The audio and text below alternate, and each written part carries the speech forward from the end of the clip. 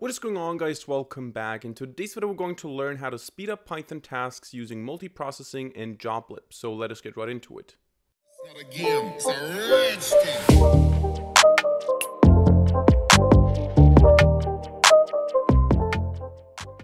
Alright, so in this video today we're going to use Joblib to speed up Python tasks by running them in parallel using pipelines instead of running them sequentially one after the other.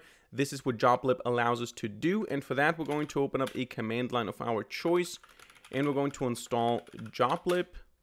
You can see it doesn't have any dependencies, so just the module itself, and then we can say from Joblib import parallel and delete. Those are the two things that we're going to use. In addition to that, we're going to import math and we're going to import time. Math just so that we have something that takes some time to do, just some complex operation, and time to measure the execution time. So the first thing we're going to do here is we're going to say results equals, and then we're going to have a list comprehension math.factorial of x for x in range 8000. So pretty trivial example. We're just taking the factorial of large numbers. And this will take around 4 or 5 seconds, something like that. We're going to measure the execution time here by saying t1 is time before that, t2 is time after that, and then we're going to just say t2 minus t1 to get the execution time. So as I said, this should take around 4 or 5 seconds. There you go, 4.47 seconds. This is without Joblib. This is without parallel execution. Of course, you can increase those numbers to 10,000. Be aware that this obviously, by definition, grows factorial in a factorial runtime complexity. So it's not a linear increase in time. It's a factorial increase in time. But still, you can see here 7.77 seconds is the execution time here. So let's go ahead and make this parallel using Joblib. Let's comment that out and do the same thing here using Joblib. So what can we do here? We can say results equals, and then we use the parallel keyword here, or a class, and we specify here the number of jobs. The number of jobs is basically the number of cores that we're going to use. In my case, I have an 8-core CPU, so I can use 8 cores. I can say n jobs equals, and I can use 2 cores, I can use 3 cores, everything up to 8. 8 is the fastest. And if you don't know how many cores you have, first of all, you can find out. But second of all, you can also just specify -1 to say as much as possible. So if you say n jobs equals -1, this will take as many cores as possible for the task. But in this case, I'm going to start with 2 cores just to see that this decreases the runtime. And then what we do is we call this, so we say, okay, after having this, we do more parentheses, and in here we specify now the delete function. We say delete, and here we pass the function. In this case, we're going to just say math.factorial. We're not going to call the function, we're passing the function here as an entity. So we're passing the function to delete, and then we call this delete thing to pass the parameter, in this case x for x in range 10,000. So remember, this was 7 seconds without Joblib, and now when I run this here, you will see that this has only 4.3 seconds. So we saw a speed up already by just using 2 cores. If I now use 8 cores, you're going to see that this is way faster, 1.8 seconds. And if I specify -1, it should have the same runtime because that should be 8 cores, 1.6, okay? So you can see a massive speed up here. We had 7, now we have 1.6. This is a massive speed up just by using multiple cores. And how do we do that? We specify parallel here. We specify the number of cores we want to use. We delay the function. We pass the function here to the delete function. Then we call it on the value. So we do the same thing as here in the list comprehension. So that is a pretty trivial example. This is just something that doesn't make a lot of sense. Let's look at an example that actually makes sense, that actually can be useful. And for that, we're going to need a couple more libraries. So we're going to open up CMD again. We're going to type pip install, and you will have to install pandas. Pandas is essentially for working with data frames. You should know it by now if you're a subscriber of this channel. And then we're also going to use color thief. I have used color thief, I think, in 2 videos where I talked about extracting colors from images. This is what we're going to do here as an example. So you want to install color thief as well. And then we're going to just import here pandas as PD. We're going to import color thief. We're actually going to say from color thief, import color thief. And then we're going to also import 2 more core Python modules. First of all, OS, and second of all, UUID. So this is just for generating unique IDs. And then I'm going to get rid of the math module because we don't need it anymore. And the idea is now the following. I have a data set here, dress.csv. I got it from Kaggle, whatever. You can make your own data set, use your own data set. You can look up some links online. The only idea here is that we have image URLs.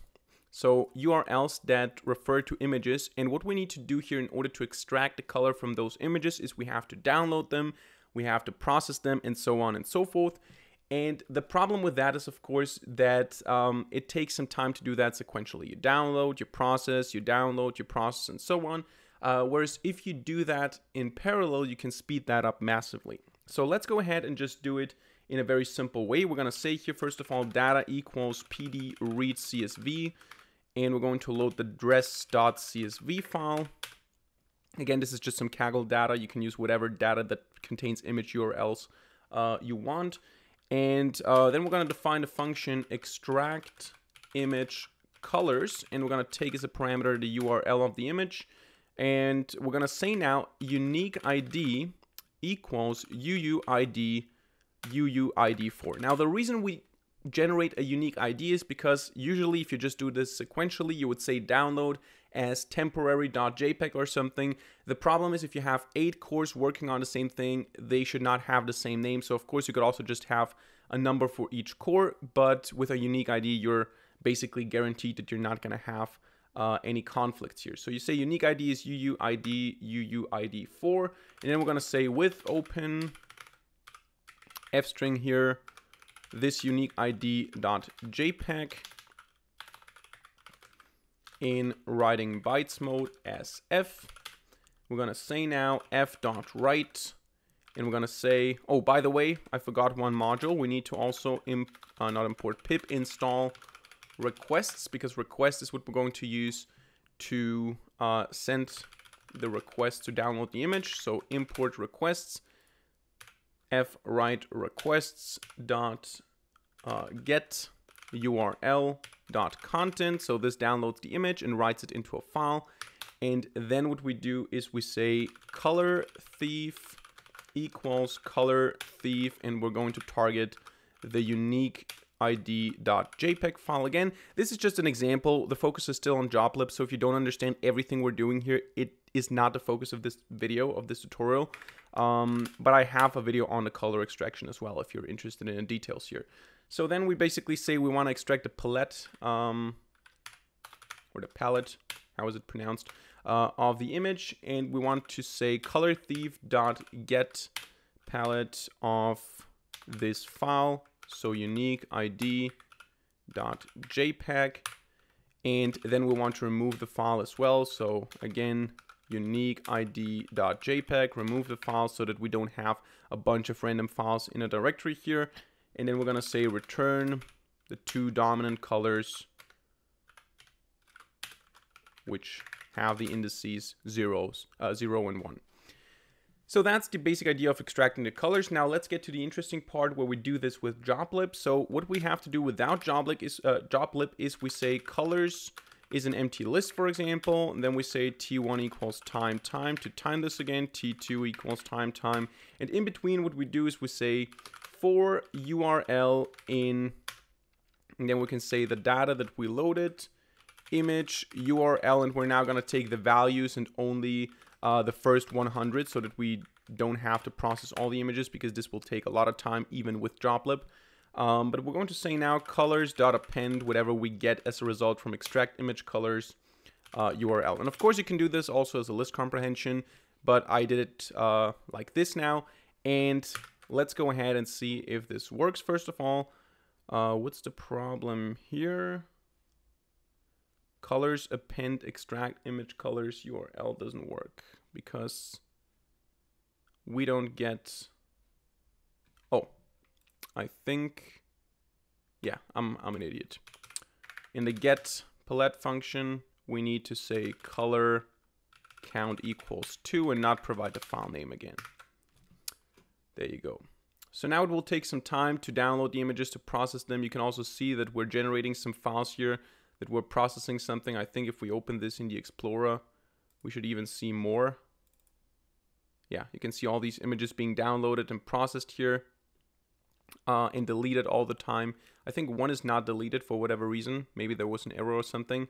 But this takes some time now to process 100 images, and you can see that it would be good for us if we could speed that up using multiprocessing. If we could have 8 cores working on the same thing instead of just 1 core working sequentially on this, it would be nice to have this done in Joblib. So while this is running here, let's already start writing the code. We're gonna say here, oh, by the way, this is a problem anyways because we didn't print the code. So let's run this again. It's already done now, but let's run this again and see what the time actually is. And meanwhile, we're going to do the same thing here now with Joblib. So we're gonna say t1 equals time, and then t2 equals time. And now we're gonna do the same thing with Joblib. We're gonna say colors2 is gonna be equal to parallel. Again, end jobs is gonna be put to the max number. So we're gonna say -1. We're gonna delay the function that we just wrote. So extract image colors. We don't call it, we pass it. We call it afterwards. We call the delayed function on the URL for URL in data image URL.values and then 100. So now I'm out of the screen here. There you go. That's the code. And you can see this one took 45 seconds to just load 100 images and to extract the colors. We're not going to look at the result. It's basically just some colors. That's not the focus here. Let's go now ahead and do this. So let's try this with parallel. And of course, we're going to comment this out because we don't want to go through the same thing again. But if I now run this here with 8 cores with the maximum amount of cores available, it will not happen in 1 second, but it will happen in 5 seconds, 5.4 seconds.